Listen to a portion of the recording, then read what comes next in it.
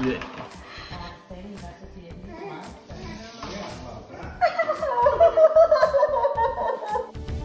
Max started out with a case of torticollis, making it very difficult for him to have full range of motion in his neck or any upper body strength for that matter.